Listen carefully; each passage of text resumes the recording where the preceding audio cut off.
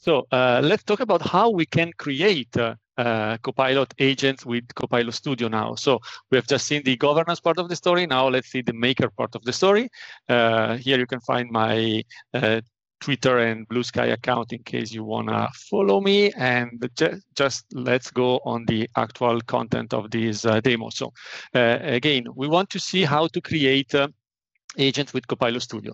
And well, the agents are intelligent assistants that help us provide a fully focused context to our end users to interact through Microsoft 365 Copilot and generally speaking through a bot-based interface to get content, information, and answer based on a specific scenario. And we can also use agents to automate business processes and execute business processes. All of that also based on a set of tools and workflows that we already have in our own environment and that we are used to use. So when we create agents, we can use different tools and options. We can create agents from the end user experience using the Copilot Studio Agent Builder and the agent for SharePoint. We can be makers and create agents with Copilot Studio, which is our focus today in this demo. Or we can wear the hat of a developer, a pro code developer, and use the Teams toolkit and build declarative agents and custom engine agents. Right now, today, I want to focus on how to use Copilot Studio to create such an agent. So let me switch to the demo environment and let me show you what the scenario I'm going to share with you is. So let's say that we want to create an agent for an hypothetical HR department. And here I have a site collection in SharePoint Online where I stored some documents generated through Copilot, actually.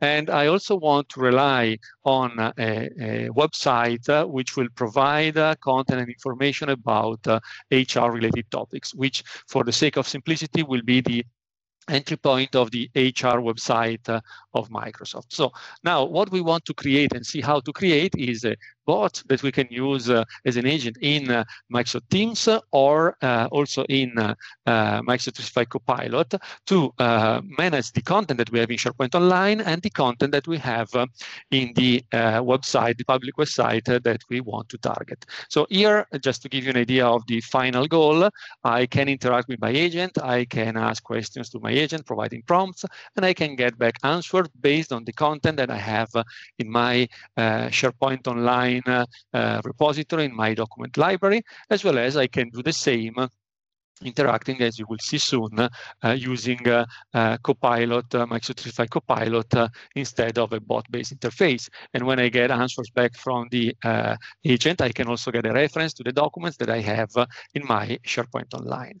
And I can do the same with an agent for Microsoft 365 Copilot using the Copilot interface. I created an agentic HR through which I can still provide the same kind of prompts and get back again the same kind of answers, but within the user experience of Microsoft 365 Copilot. And again, here you can see I get reference to the documents that I'm using to give an answer to the user. But I can also do more. Like, for example, here I can trigger actions like, let's say that I have in my SharePoint Online site an hypothetical list of candidates, which is an Excel spreadsheet with a list of candidates for a specific role. Well, I can ask to my Copilot agent to give me the list of candidates so that I can build an advanced solution where I can manage the members of this list.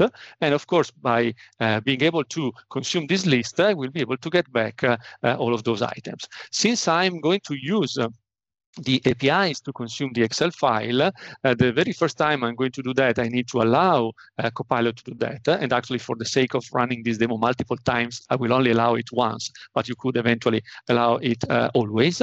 I'm allowing this interaction with the external system and with the Excel business connector. And by doing that, I will be able to get back from my external file stored in SharePoint Online the list of candidates that I can eventually work with these items. And here we are with the list of candidates that I have in my Excel file. So how can we do that in practice? Let's go to Copilot Studio, and here we can create a new agent. Well, when you create a new agent, we simply need to click or select the Create button, and by doing that, we start interacting with the UI of Copilot Studio. I'm going to create a new agent from scratch, but you could also start from one of the templates made available by Microsoft. Now, let's start from scratch, as I said, and you have two options here. One is to use a conversational model, so I'm just using the AI-based interface to describe what I'm looking for, and that's what I'm going to do. Or you can also say script to configure, and you can manually configure the agent you want to create. But I want to keep it simple, and as such, I'm going to use the conversational model. So here I provided the initial statement to tell what is the role of my agent. Then I need to provide a name, which could be HR Agent 007, because why not? And then I will provide additional information, like, for example, if there is anything that I want to be emphasized. And actually, I want to emphasize team building, inclusion, and stuff like that. Then I also need to specify if I want to have a special tone or way of interacting for my agent. And the tone I want to use will be professional. So let's say that, and let's tell that to the Copilot Studio builder. Then once I've done that, we can eventually add additional reference to external data sources. And as I said, I want to use the HR website of Microsoft as one data source, as knowledge base of my agent. So let's do that. And let's say that I want to use this website. By doing that, the Copilot Studio will rely on the information that I provided and will allow me to build the agent. Now, since I provided a URL of a website, I need to declare that that website is actually owned by my business, because Bing Search will work on the content of that website, and you should use a website that is owned by your company. So let me confirm that. And now I can click on the Create button and create the actual agent based on the description that I provided. It takes a while, usually a few seconds, and then you can start playing with it. Let's see, okay, and here it is. Of course, you can play with it, also customizing the icon, the base color, the name, and stuff like that. And it is still loading the settings that were provided by myself in the previous conversation-based interaction. And here you can already see that in the knowledge base section, we have the URL of the website that I provided as the knowledge base for this agent, together with additional settings that we can use. Okay. So now, as soon as it will be ready, we can start playing with it. So, for example, we can test this agent, and we can provide a prompt like, what is our mission? Because we saw that in the website, we have our mission as one of the content sections. And it will work on the website that I provided, and it will give me back the answer based on the actual reference. But as I said, I want to use the SharePoint site as a knowledge base. So I can click on Add Knowledge, and I can choose, for example, to use SharePoint Online as a data source, as a knowledge base. I can browse for my site, and I can choose that I want to use this site, actually this library in the Copilot Camp HR site that I showed you before. Let me select this item. It is really important to provide a useful name and description of the content that you are going to provide as the knowledge base, so that internally, by enabling the generative AI-based orchestration in your agent, which means that Copilot Studio will rely on generative AI to understand what the user is looking for from a data source and knowledge base point of view. If you provide a proper description here, you will help Copilot Studio find a better answer for your end user. Now, for the sake of saving time, I'm not going to expand the description provided out of the box, but in a real solution, you should keep into account that you need to provide a proper description for your data sources. So now that I've done that, I can, for example, provide another prompt like, I don't know, again, what are the hiring procedures of our company? What's going to happen is that Copilot Studio now, with my custom agent, is going to rely also on the new knowledge base that I provided. And as you can see here, I've got the answer, and I got, again, a reference about external content that I have in my knowledge base. That's really cool, and it gives me the idea of trying something else. Like, for example, okay, I was able to read the mission of my company. I was able to read the hiring procedures of my company. What if we ask something else, like, for example, how can I cook spaghetti alla carbonara, which is my favorite dish? Well, now we are using an agent. As I said, an agent should be a specialized assistant to give me content in a specific context.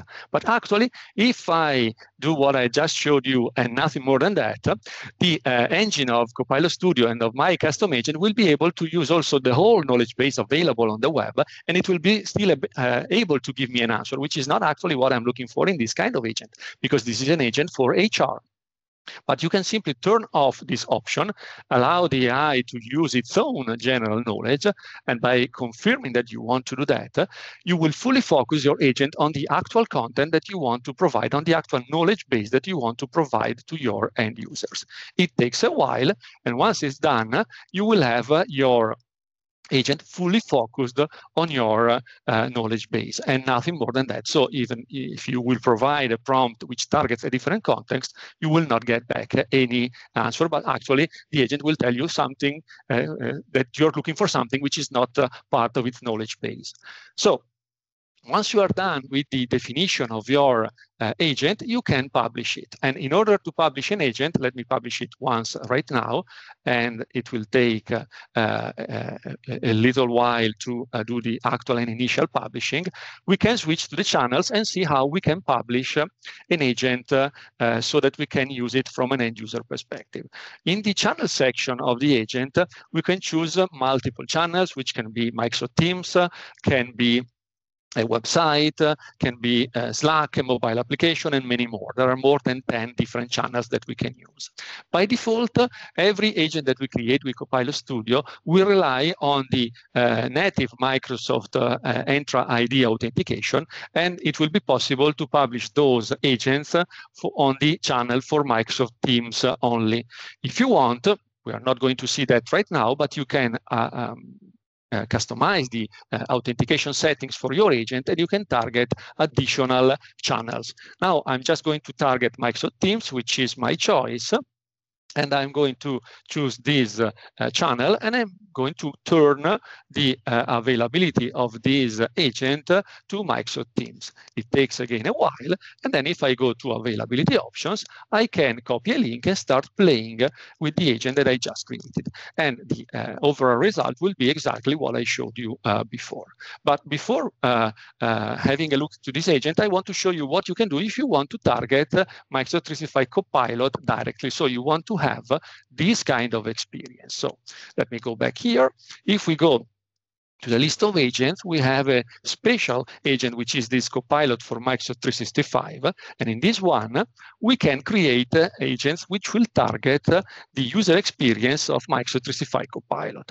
Here I created my agentic HR, which is the one I showed you before. And for the sake of saving time, I'm going to show you this one, and I'm not going to create another one from scratch because I don't have enough time in this demo, and I apologize about that. So here I have my agentic HR agent that I created targeting Microsoft 365 Copilot. Again, I created this one still using the conversation-based model, so I simply described what I was looking for. I provided a knowledge base based on the same documents as before stored in SharePoint Online. And as before, you can simply click on add knowledge and you can add additional knowledge. But I also configured an action which is an action of type list rows present in a table through Excel Online Business. And I configured this action, if we dig into it, to target that specific document that I have in SharePoint Online. So I provided a name and a display name. And again, the display name and the description need to be clear enough to help the orchestrator of Copilot Studio and of the Copilot agent to understand what we are looking for.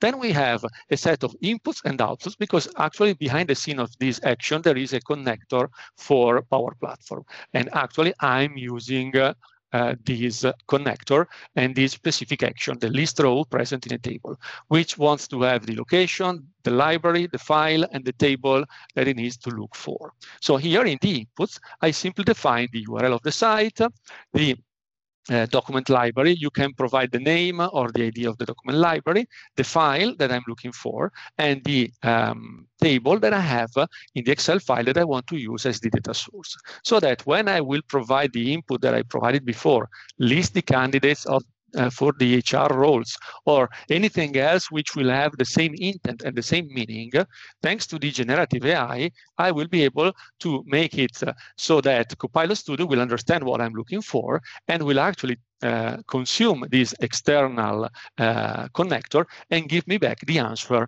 I'm looking for. And I think this is really powerful. Then I also configured few starter prompts for my agent for Microsoft 365 Copilot, and then I published it. And in order to publish it, you simply need to click on the publish button, providing some information about the short name, long name, and developer name for your agent. And once you are done with that, and we can even do that, should be quick enough, we can then enable the agent in Microsoft 365 Copilot, and we are able to consume the agent. Of course, the very first time you will start using the agent and you will start interacting with an external system like the Excel file through the connector, you will also have to authenticate. So here you see that I can copy the URL and I can start working with my agent for Microsoft 365 Copilot. And actually, since this agent has been already published, I can update it instead of adding it to the target environment. I don't need to update it because I didn't change anything. But basically, as I was telling you, when you trigger an action which will start consuming an external connector, you also need to authenticate the very first time so that there will be a secure session between your session in the agent and the external connector consuming an external data source. And in fact, I have let's see if I can find it here. Exactly, I have a connection which is in place and which is already connected and that I'm using to consume the external Excel file from the agent built with Copilot Studio. So plenty of options and the capability to create really powerful solutions. As a reminder, if you want to dig more into this kind of topics, we have a training content online, which is the Copilot Dev Camp, where you can find a lot of training paths to learn how to build this kind of stuff. And to help you figure out what you need to learn, we created a flow chart to help you find the right path, whether you are a maker or a developer, so you want to use a code-based or a no-code-based approach, and targeting multiple options based on what you want to get as the result of your custom agent development or making.